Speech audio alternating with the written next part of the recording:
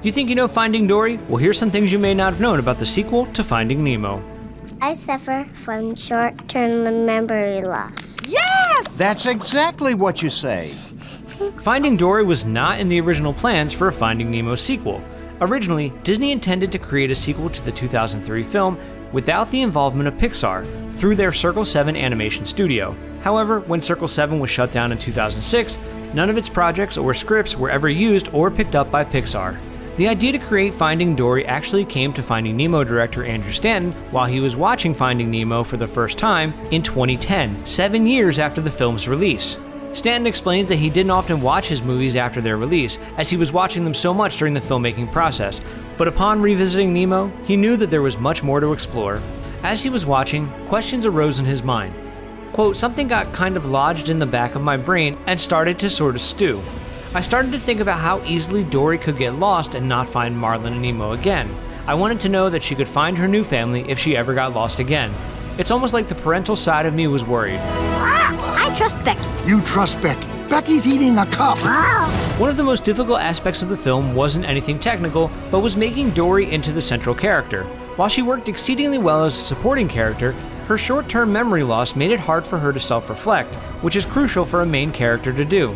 In addition, writers found it difficult to make sure Dory wasn't too silly and had her moments of wisdom and seriousness. The film was released 13 years after its predecessor, but in the film's in-storyline, the events of Finding Dory take place only months after Finding Nemo. Dory, California's all the way across the ocean. Then we better get going. How come every time we're on the edge of this reef, one of us is trying to leave? Because of this, Nemo's original voice actor, Andrew Gould, was too old at 22 to return to reprise his role as the titular character. Instead, 12-year-old Hayden Rollins was cast to voice Nemo before voice work even began, a secret he had to keep from all his friends and family. Even though he was replaced, Gould does return in a small cameo to voice passenger Carl in the truck scene. One of the more technical challenges animators faced while making Finding Dory came by way of Hank the Octopus, or Septopus. It was actually Hank's tentacles that provided many of the issues they faced. Animators designed Hank's body independently of his tentacles. When they went to put the pieces together, they found that only 7 of the 8 tentacles fit on the body. This was worked into the script instead of scrapping all the work that they had already done. In addition to the tentacle issue, Hank's skin texture and color took 22 weeks to complete. Typically, the process only takes 8 weeks. In the end, a single shot of Hank took 6 months to create. I don't want to be touched.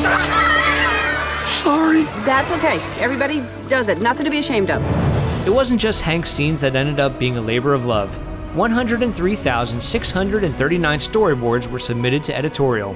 In comparison, only 49,651 storyboards were submitted for Toy Story 3.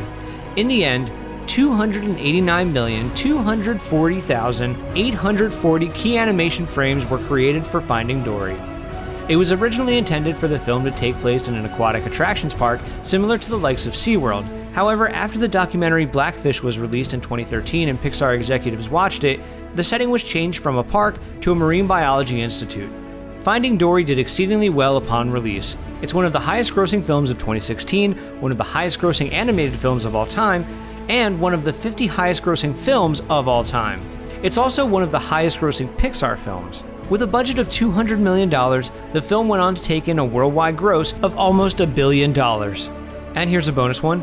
Dory almost had an adopted sister in the film. Though according to Stanton, the decision was made to omit this.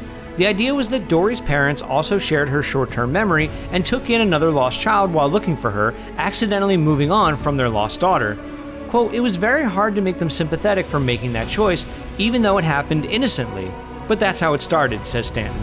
It also would have made for a messy and confusing story for adoption, one kids might take the wrong way.